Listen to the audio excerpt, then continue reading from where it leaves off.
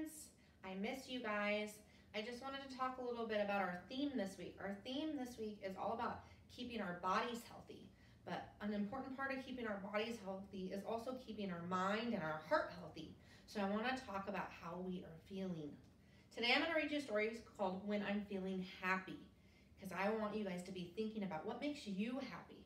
Because it is important to take care of our bodies and to make sure that we're healthy by eating right and getting sleep. But it's also really important that we take care of our mind and our heart.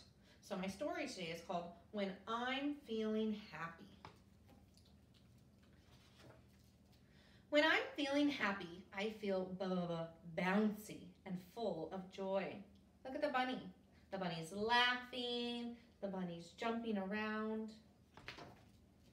When I'm feeling happy, my face feels smiley and everything in the world seems especially wonderful.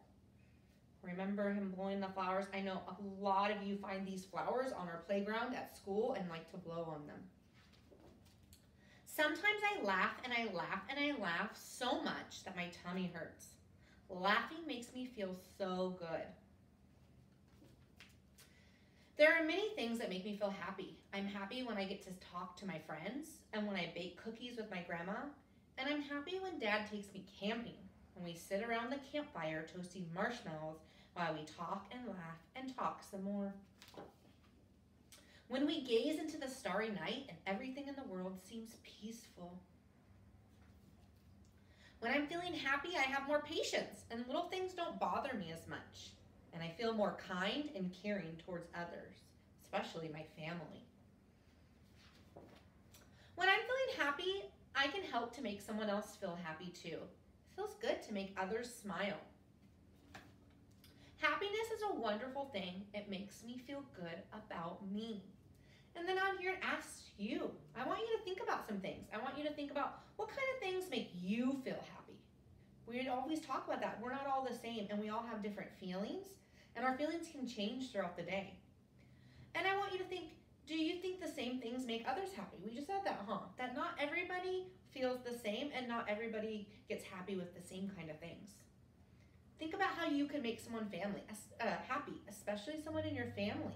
Maybe a sibling like your brother or your sister, or maybe how could you help make mommy and daddy happy? And then it tells me, I want you to draw me a picture of something that makes you feel happy.